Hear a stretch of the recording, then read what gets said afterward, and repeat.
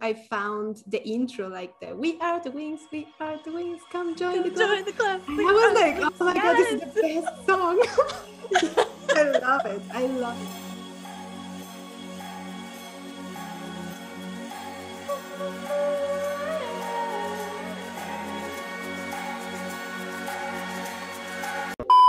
I think it was this situation where we didn't have a lot of merch that we appreciate too much, the little we have. Yes. Because in Mexico, again, without advertising, without telling anybody, just they started to popping up, I don't know, this ice, what is that name? Like ice cream?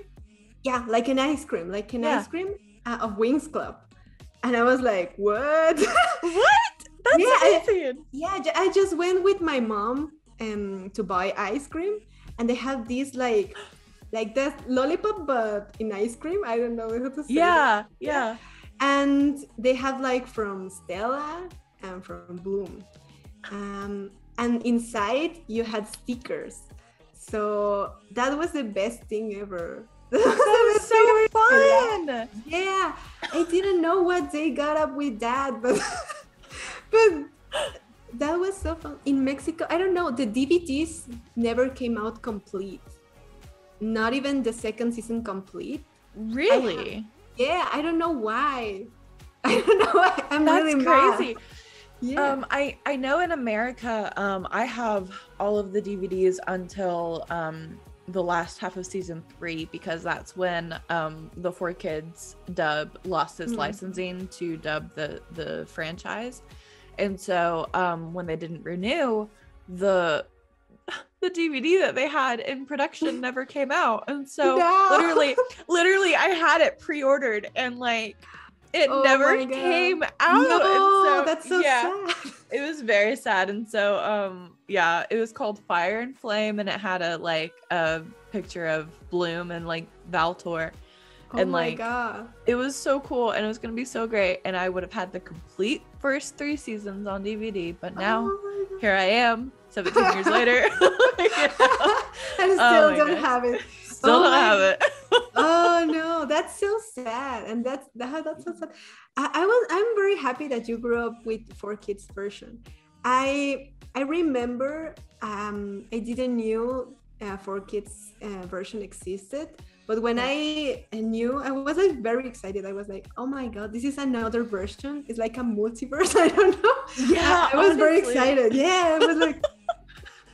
It is kind of like a multiverse. It was funny. I was talking with Stella, Fairy of Magics, and she was rewatching the 4Kids dub, and she was like, I can't believe how much, like, just the lengths that they went to like re-edit all of this. Like it's not a completely different show, but like the way that it's presented, it is very different. And it took a lot of time and a lot of effort and a lot of like attention to detail, and so I love the dub that I grew up with, and like I just like I appreciate like it for what it is, and I know that it's not true to the original Italian or even the Cinelume dub, but man, it makes my heart so happy. Yeah, I think it's amazing. I think it's a very amazing thing. I as I told you, I was a little obsessed with that theme, the 4Kids version. I have the one DVD with the 4Kids. I think it just have like 3 chapters. I don't know. I don't even know why they sell it here. Like it was in English. I don't know. It was on Blockbuster, I remember. Yeah, and wow. I found it and I was with my dad like, can I buy this? This is a treasure. This is from another world. Yeah. Honestly, yeah. Yeah, and I was like, oh my God. And I remember on YouTube, I found the intro, like the "We are the Wings, we are the Wings, come join the club." Join the club. And I was like, oh my God, this is the best song. I love it. I love it. Yeah. Yeah. Oh my God. That was my childhood. I love it. That just made my heart so happy. So similar to you finding the popsicles in the store, like randomly. Popsicle. Mm-hmm. I have a similar story. So I was traveling with my family. We were going to visit my grandmother. She lives in a different state than we do. And so we stopped at a gas station, like just randomly, just a gas station. And they had this Winx Club Christmas ornament. Oh my God, that's amazing. It was so beautiful. Random. Thank you. It was so random. I was like 10 years old and I was like, you guys, can I buy this? And they're like, what? God. They're like, sure. I was like, you don't understand. Like literally this is a treasure. like you said, like this is literally a treasure. Like they had Bloom and Stella and Flora, which classic. You know, a classic. Yeah. Doesn't have anyone else. It's fine. But they had Bloom, Stella, and Flora, and then but they their faces kind of look a little silly. They look like hand painted, I guess. So this was the only one that looked like really like the true character. Oh my God, yeah, that's great. Super funny. I don't know. Yeah. Oh yeah. Oh my God. But super I think cute. It's super cute. It's super cute. That's amazing. That's a great part of not having too much merch in our countries. Yes, because we felt that real rush of, oh my God, this is a treasure. This is something amazing happening. Yes. Oh my gosh. And I think that's probably what like was so exciting about watching Winx Club too. Like that added an element of it for sure. It was like this like unknown kind of like hard to get thing for us, I guess. So it was like a treasure hunt. It was like we were like experiencing this special thing that was really exclusive, you know, like exactly, like a secret club. I don't know, a secret society. It's amazing. I just remember that in one random year KFC in Mexico came out with Winx merch, but they were so random. They didn't even tell an ad again. And I have to look this up. Oh my gosh. They just got the ugliest like keychains. I don't know. It was like the wings, and they were very ugly. But I have one because I went to KFC and I was like, can I have this? Because it's about Winx Club. It's ugly. I know it's ugly, but I want it. That is so funny. Oh my gosh. Yeah. I have it with me. Even know that. Do you for real? No, but in my home, I will take a photo when I go to my home. I think I'm traveling this weekend. So I have it. I think I have it in the bag. I didn't open it because it was ugly, but but it was Winx Club. So it was Winx Club. And it was so weird to have something official here in Mexico. A lot of things just like came from another part. Some people get random stuff. Right. But it was very, very, and I think it was on the time where Secret of the Lost Kingdom came out. And I remember it just like, I don't know, I got excited because I thought they were going to have the movie on the cinemas. I thought like maybe if KFC have these toys, maybe. Oh my gosh. No. I remember seeing the trailer of the Winx Club movie and just thinking like, this is big. Like this is like the culmination of everything that I've experienced the past like 3 to 4 years. And here we are, you know, like it was like this thing. Oh, I was so excited. And then it didn't come out in cinemas. And I was like, no. You know? It came out in Europe in cinemas, but no, not here. It was so sad because you have that little hope in your heart, like it's going to come. I know someday. I know. Yeah. And then I was thinking, okay, like, you know, once Nickelodeon got like the rights to it and, you know, started producing, I was like, okay, this is our chance. We're going to get a Winx Club movie in the cinemas. It was going to be great. And they aired it on TV. And I was like, I was very mad too. And with the live shows too, because I thought one day they were going to do a live show in Mexico. I was ready. I was ready for that moment. Right. Oh my gosh.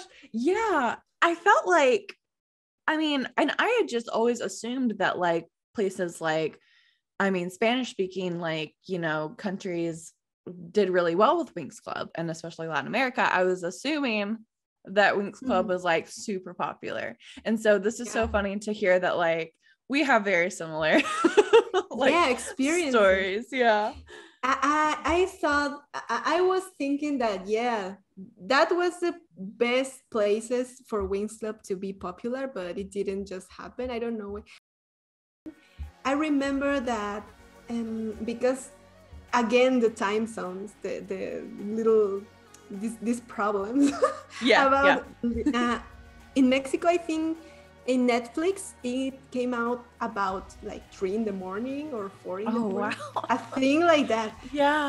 And I was awake like in my bed with my TV, and I was very tired because I think it was a Friday, but like in 3 in the morning. So I was like with the TV on, and I have to watch this before everyone. And I'm like, it was very, very exciting. And in Mexico, I don't know about the other actors, the voice actors, but there's the voice actor that gave the voice to Riven in Mexico.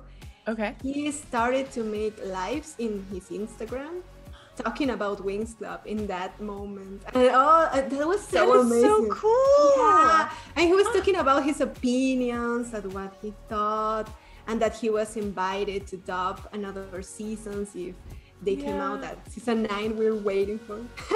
And I was like, and I was like, this is happening.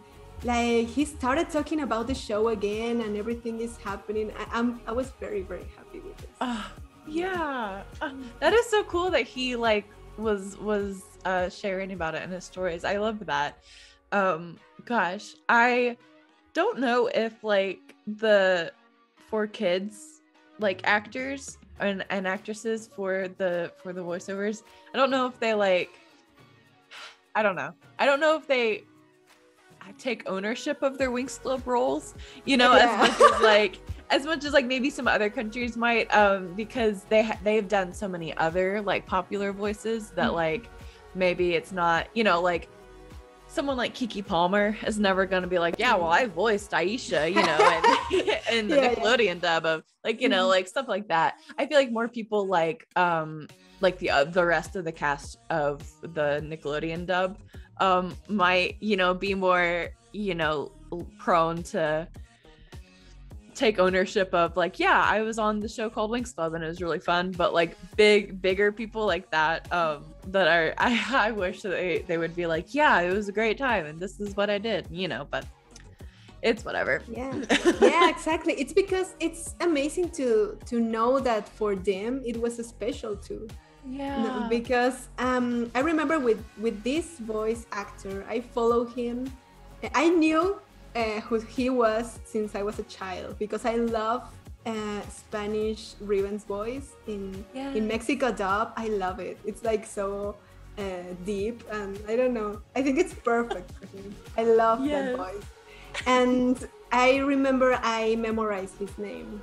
And when Instagram and stuff came out, I was like, does he have an Instagram? And I was like, I need to follow him. And I remember he always talked about all the shows he dubbed except for Winx Club. He always talked about this and that. And I was like a little sad, like maybe it wasn't cool for him. Maybe it was like, I don't know, a shame. Right. But I was like, And suddenly he started talking more about the show. And when Fate came out, he started talking about it. Of course. He actually sent me a voice note. That's so cool. That's so cool. But he like erased it, and I didn't save it. Oh no.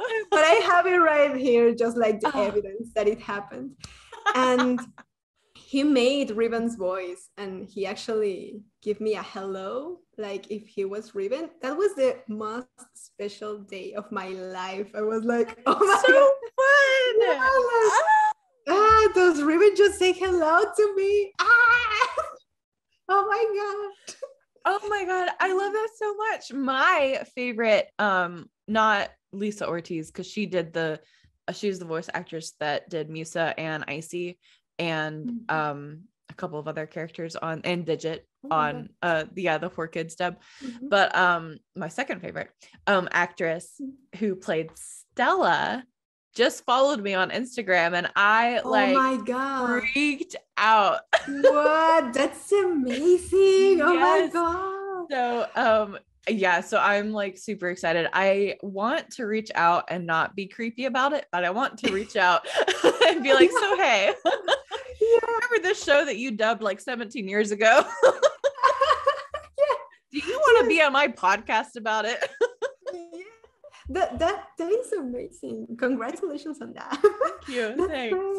I think if she follow you, I think she still likes it, right? Yeah. Hopefully, maybe. Yeah. Do it, girl. Yeah.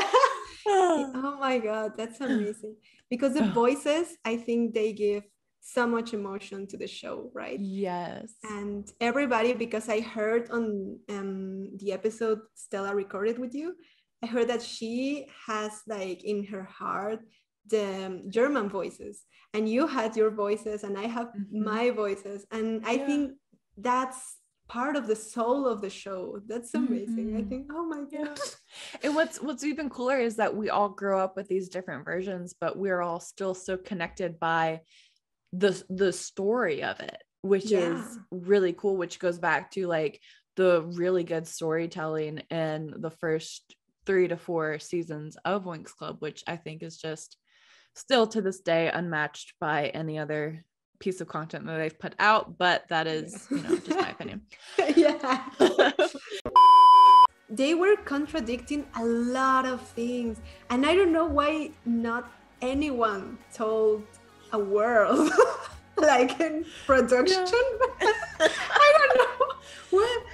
I don't know. It feels so weird because they were like very important things that they were just like kind of forgot. Like for example, in season 8, I think it's season 8, right? When Riven and Musa like get back together. Yeah, that was so weird. I was like, it was. Oh my God. Yeah, I know. Do you think that they should have gotten back together in season 8? I think I have a lot of thoughts with reviews. I have a lot of thoughts because I agree they are very toxic. But I think the writers that are evil, they decided to put more toxicity of what was necessary in the relationship. Totally, because in season 1, 2, 3, and even 4, I think they were growing up. They were understanding the other, and they were, because both of them come from problematic past. We don't talking about very healthy people in their past. Even Musa lost her mom, and her father, she didn't have a good relationship, and that was some points that didn't make them get along very well. But then they decided to, I don't know, to dramatize more like that, like they are fighting all the time, and Riven is such a bad person. I don't know why they did that. I don't know why they did the part where Riven is ignoring her and just like throwing his boomerang like a loser. Oh my God. I don't know. I get so mad at that scene because I felt that's not the way Riven was going. No, totally it's like everyone's character development took like 3 huge giant steps back, and it's like we're at like 0 again, and it's like, why? Yeah, totally. Everybody, they were becoming more immature persons. They were get angry more easily. They were make drama more easily. Stella was becoming that weird, funny, weird dumb person. Blonde. Yeah, exactly. I was like, what are you talking about? Stella is my favorite character, and like the fact that just the fact that they reduced her to that just hurts my soul so much. Like she was so like headstrong and like outspoken, and she was quirky and fun, but like she wasn't dumb. Oh my God, it makes me so mad. Yeah, that and as you were so mad with Stella, I was so mad with Riven and Musa relationship, because I thought that would be a very cool relationship, a very deep relationship where they could actually have talked about Riven's past, and and talk about Musa dealing with her problems with her father and her future, and I don't know, they had so much potential and they decided to blow up. I know, but I do like the realization in 6, right? It's 6 that they break up because he's not in 7. So like I think that is like a big sign of growth of them, like realizing their differences and realizing that it's not going to work. I honestly think that they should have stayed broken up, but they could have been friends, because that would have been a great story to have told, you know, like realizing your differences, realizing that it's okay to care for a person so much, but then also to not be in a relationship with that person. You know, I think that's a huge like moment that you could have told, but instead actually I have hope on them, on the writers, because when they broke up, something broke in me too. When they broke up, I was very sad, because that was my childhood favorite couple, and it's still my favorite couple, I think, because it reminds me of that emotion I had with all the things of Rebusa. But when they broke up and Riven, like, he's gone, I was like, oh, okay, I think they might explain that, or I don't know, maybe he come back and tell us something very, I don't know, mature, or something that he lived, like in season 1 when he escaped from the Terrix, and he comes with these old reflections that I went and go and grow and stuff. But no, he's just returning and, hey, I'm back. They found me. Where? We don't know. He's just back. Right. We don't get to hear anything about where he's been, what he's learned, how he's changed. We just know he's back, and we just have to assume that he's changed. What? Yeah. No. Exactly. That is I don't know. I was very mad, because with season 7, he was not appearing. I was like, oh, okay. That is sad, because that's my favorite character. But okay, maybe he comes back with a very good explanation of this. But no, that was horrible. That was a time, that was a time where they could explain what happened in Riven that didn't let him being a totally good person, or being mature, or treating people with more kindness. I don't know. Maybe he went to therapy, but we didn't know. I don't know. One could hope. That was horrible. That was really horrible. Oh my gosh. Do you know the sci-fi original series called Magicians? No. It's on Netflix. It's a really good show if you ever get a chance to watch it. To me, thank you. It is also very very adult. It's like rated like to TV mature or something, but it to like every time I watched it, it's got so many seasons, but every time I watched it, I was like, this is what adult Winx Club would be like. They have like the magic school, they find out they're regular people that find out that they're magicians, and like there's like magic worlds and all this stuff. Like it's just such a good show. But yeah, so like they did, to me, like I was like, that is the level that like Winx Club live action like can still be. Of course there are some overtly like edgy things in that show as well, so it's like I don't know if anybody really knows how to do that genre well. I don't know, but I think in other shows it comes more natural. Like they're edgy, but in a natural way. This was a little weird. Like they started to add things in the script. I don't know. Weird. Like when Sky was like, you got slow this summer, and then Ribbon was like, I got high this summer. I was like, that was what? So weird. Oh my god. So weird. Yeah, a lot of things come out that I was like, okay, that was unnecessary. Stop trying to be so cool. Oh my gosh. That was so weird. But the rest of the story, I think it was very good written, especially because it's my favorite character, especially Riven. I think it was a very good character because that sense stays with him, that it was like he wants, in that scene when he's actually worried for Sky, the Sky is like ignoring him because he's in his business. Yeah, that is exactly the point with him. He's like trying to be friend, but people betraying him and making him feel left out, and then he went like, okay, let's go with Beatrix. Yeah, I know. Yeah, so totally funny. And Beatrix was a very good character. I loved her. Yes, she was a great character.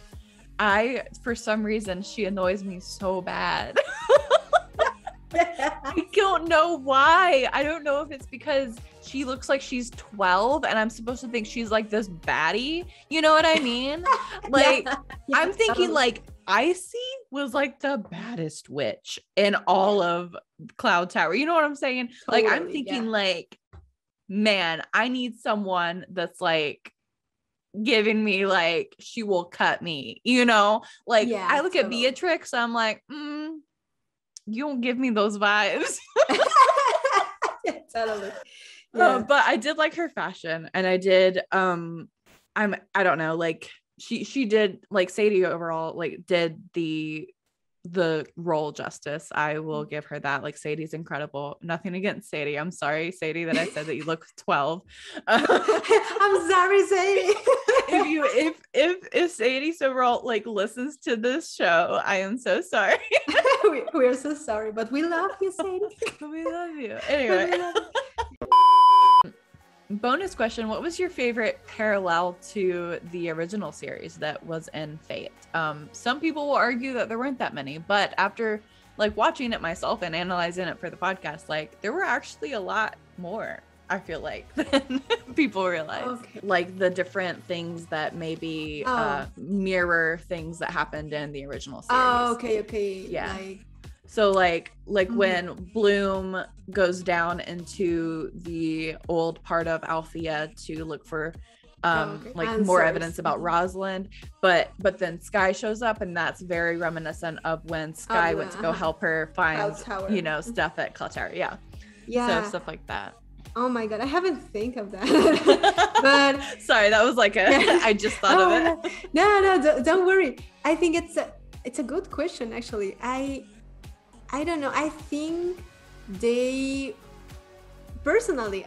did a great job in general. And in these scenes, I think they made it very good because it didn't feel forced. It felt very natural in all cases. That naturally should be applied to the edgy things, but they decided to not apply it there. Yeah, but in the scenes, I think it was very natural. Actually, even the relationships with their parents that they decided to change, because in original series she has a very good relationship with her parents. I think they made it very good. It doesn't feel like some weird forced stuff. And with the original scenes that they made in Fate, it didn't even feel like you couldn't recognize them, like this is from another stuff, right? It felt natural. That's my opinion on that. What do you think? I agree. I feel like it, like you said, wasn't forced. It wasn't obviously shot for shot, line for line, a retelling of the story. It was like it was like a whole new take on it, which I thought was cool. I really liked the part where Beatrix brings Bloom to Astrodel. Obviously, Beatrix isn't trying to confuse Bloom. She's actually trying to help her figure out where she's from, because at that point, Beatrix truly believes that they're both from Astrodel. But to me, I feel like that was very reminiscent of when Bloom did go to Cloud Tower in the original series, and the witches trick her to think that she's actually a witch. which is very interesting because it's like Bloom now thinks she's from this place called Asterdal, but then which was a place full of witches, which I don't know if Beatrix knew that when she was bringing her there, but it just seems like the connections to me, it may be this may not be like a strong like case for it, but to me it feels like that was very much a connection to when the tricks kind of made Bloom believe that she was, you know, a witch. You're so right. You're so right. I haven't thought of it. I was like, right now I was like, oh my God, you're right. Oh my God, you're right. I've had a lot of time to think about these things with this podcast. Oh my God, that's amazing. I really, really think this series is made with so much, I don't know, in a careful way that we have space for making theories and for making stuff like what are you saying, because it's well written. The things that are not well written, it doesn't have a space for that because it just doesn't make sense. A lot of things like the last seasons. Right. So we just can imagine based on the logical, and this series is very logical in the fantasy, right? So that's very cool. That's very, very cool. I love it. I really like Fate a lot. I actually was very mad at people not liking it. I was like, why? Stop, right? Yeah, it's funny. It's fine. People have their own opinions, and I'm fine with that. Just let people enjoy what they enjoy, and if they enjoy Fate, I mean, it doesn't hurt you. So, you know. That's totally, my opinion. Totally. We respect everybody. We're friends of everybody. I'm just trying to take out my anger. I think that are little details that were like, oh, okay, it's okay. But the fact that didn't like me were that, I don't know, in your opinion, I think they try to be too edgy. Oh, yeah, for sure. At one point, totally. I think in one point it was like, okay, I get it. They are edgy. Stop, please. It was almost cringe-worthy, like how edgy they try to make. You're like, oh no, God, please stop. Like, no, like real adults, like we don't say these things. We don't do these things. I also wish that they were not, if they were going to make it that edgy, I wish that they had actually put them at college age, like 18, 19, 20-year-olds, not 16, 17, 18-year-olds, because I feel like that would have aged it up a lot more. Because I mean, sure, it's done by the same guy that did Vampire Diaries. Sure, they were teenagers, you know, in that series as well. I don't know. I just think that it would have brought it up a lot more for me, totally. as obviously an older Winx fan, you know. Like, I'm supposed to think this kid who is literally 16 years old is hot? Like, no. Like, that was so weird. I'm 26. That was so weird. I don't know about you, but it's supposedly to be for us, right? For our age, and people that grew up with the show. Yeah, exactly. And I think it has a lot of Gen Z vibes, and I was like, but why? I don't know. That is a very good point. I hadn't even thought of that. That's a good point. And actually, I wished, but it's also more budget, that they didn't like mix Althea and Red Fontaine. I know. Oh my gosh. Yeah, because especially I think in the series and more in the last seasons are left out, are just like accessories in one point. And with this mix in that they are just part of Althea, but doesn't seem like a very important part. They're just like, they look like the security staff. What's up with that? So happening? I think that made more strong the idea of specialists just being accessories and people who doesn't have a lot of story by themselves. That's sad. Yeah, it's very sad. And like I would have loved, oh my gosh, it would have been amazing to have had like all this like ancient lore and backstory of the different schools, but now we don't have that because they're the same school. And even Althea, they're like, you know, spinning it as, well, this used to be a military school. It's like, what? No, this is a magic school. What are you doing? What are you talking about? What military? Yeah. I think another element they like quit or erase, I don't know. And I actually think it should be so expensive. Why would they don't introduce witches? Why Beatrix is a fairy? I don't know. I have a theory. I think that Beatrix is going to be a witch. I think that Asterdell, because they were all blood witches, I think that she's going to be like a witch, and that makes sense. That would be so great. That would be so cool. Great. That would be so cool. I would be very mad if that doesn't happen, because I think Beatrix is a witch with all of the letters. She had major witch vibes. Yeah. With the best intention.